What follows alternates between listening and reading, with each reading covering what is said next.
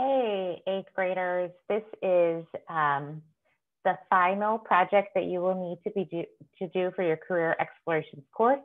And it is to fill out to complete the ONET interest profiler and to fill out the career planning worksheet.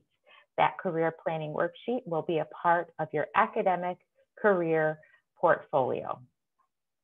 There is a link, an external link within the OMHS Career X course in section 1.06 of your course that will send you directly to mynextmove.org, where you will fill out this interest inventory. Very easy to do, 60 questions, pretty fast. You're going to go through, make sure that you like at least 15 of them or you won't get any results. And then you're going to get your Holland code. So what we discussed in the beginning of this assembly. I'm going to go ahead and stop sharing and then reshare so that I can show you my particular results.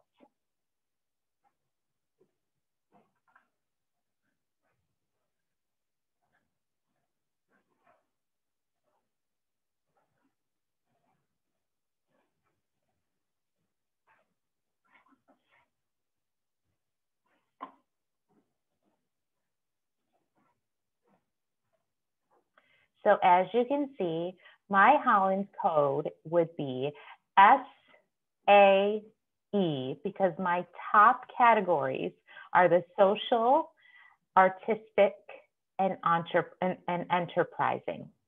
Not surprising, since I'm a school counselor, that the social category would be very high for me. From these results, I'm then going to have to choose a job zone.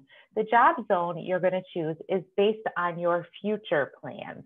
So as of this moment, or what you see yourself in the future doing in order to attain that career. So are you willing to go to college? Are you willing to do some sort of training? You're going to choose a particular job zone, and the interest profiler will walk you through that.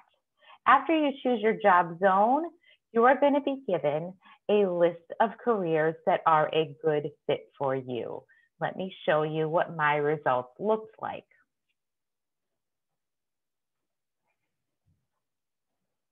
I chose job zone 5, extensive preparation needed, because I know that I needed to get my master's degree in order to be a school counselor. And then it gave me a list of careers that would work for me, okay? So what I'm going to do is I'm going to choose 3 of these careers and fill out the information that's required in the career planning worksheet. So I've gone ahead and I've clicked on mental health counselor for you. Let me pull that portion up on my screen so that you can see that all of the information you need is provided for you in your results.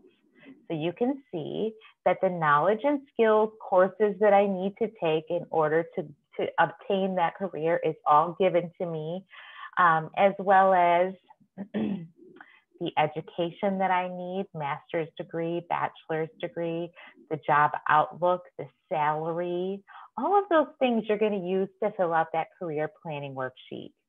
So that's what I wanted to show you. Everything you need is provided for you right in the results of your ONET interest inventory.